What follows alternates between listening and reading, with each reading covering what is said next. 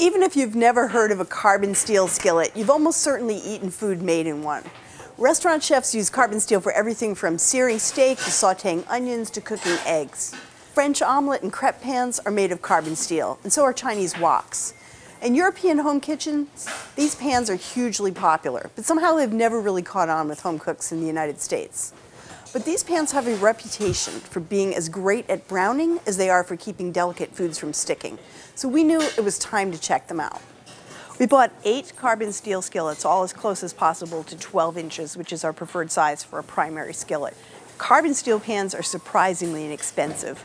Most of these cost just $40 to $80. But out of curiosity, we also included a $230 hand-forged pan made in Seattle. Now, we tried our carbon steel pans with a wide variety of recipes because they're supposed to be able to do it all. We fried eggs, we made cheese omelets, we pan-seared steak, and we even made the traditional French upside-down apple dessert called tarte tatin. This dessert begins on the stove with caramelizing apples and then moves to the oven to bake up the crust. Then you have to flip out this sticky, delicate dessert. Now, because these pans are made entirely of metal, they have no upper limits on their oven-safe temperatures, so you can use them in the oven anytime. Along the way, as always, when we're testing skillets, we checked out their shape, their weight, their handle comfort, and how maneuverable they felt for a variety of testers. We washed the pans after every use to let us judge how easy they were to clean and maintain. But speaking of maintenance, the very first thing we learned about carbon steel is that, like cast iron, it rusts if the metal is bare. New pans have to be seasoned before you can start cooking. Seasoning just means bonding oil to the pan, which provides a layer of rust protection, but also starts the process of making the pan non-stick. This probably sounds a little more complicated than it actually was. In fact, 2 of our 8 pans arrived pre-seasoned, but the other 6 needed us to get them started. Now, first you need to scrub off the shipping grease or wax that the manufacturers coat the pans with so they won't rust before you get them home. And then we followed each brand's recommendations for seasoning the pans. In the end, we found one simple method that our winner used. You just cook the peels of 2 potatoes in a ton of oil and salt. That's actually a 1/3 cup of oil and 2/3 cups of salt for about 8 to 10 minutes until they're nice and brown and crispy. And you move the peels around the pan to coat it well. And then you throw those peels out. You wipe out and rinse the pan, you dry it, and you're good to go. The peels seem to help soak up any remaining shipping grease or wax while the hot oil seasons the metal. Now, most of the pans, once we'd seasoned them, were amazingly nonstick after 1 round of seasoning. We saw fried eggs sliding around like a puck in air hockey, omelets rolling out in perfect golden oblongs, 0 sticking.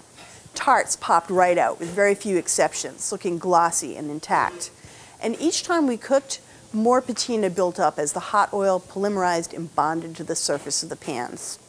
The shiny silver surfaces of the new pans got more brown and blotchy, and that's a good thing. It means your pan is getting seasoned. Over a couple of months of cooking, the pan will keep darkening and getting more non-stick till it's almost solidly black or dark brown, and that's what you're working towards.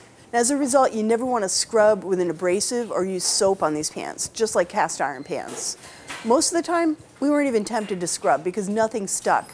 We could practically just wipe them out with a paper towel after we were cooking.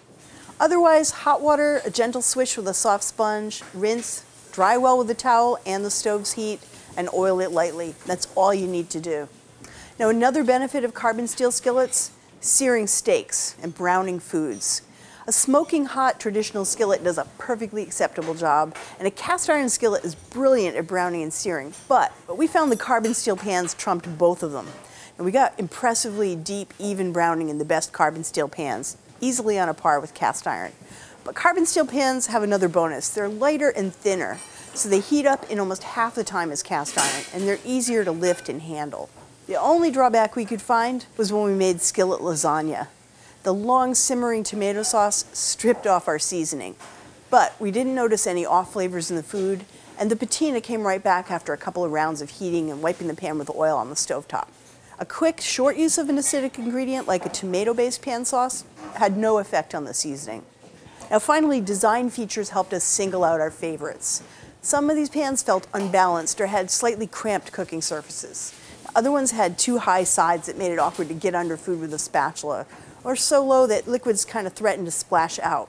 And several had unusually long, steeply angled handles that were a little bit awkward for shorter testers, and they barely fit in the oven when we made tarte tatin. Now, at the end of the testing, we knew carbon steel skillets had earned a place in our kitchen. And we had two top choices.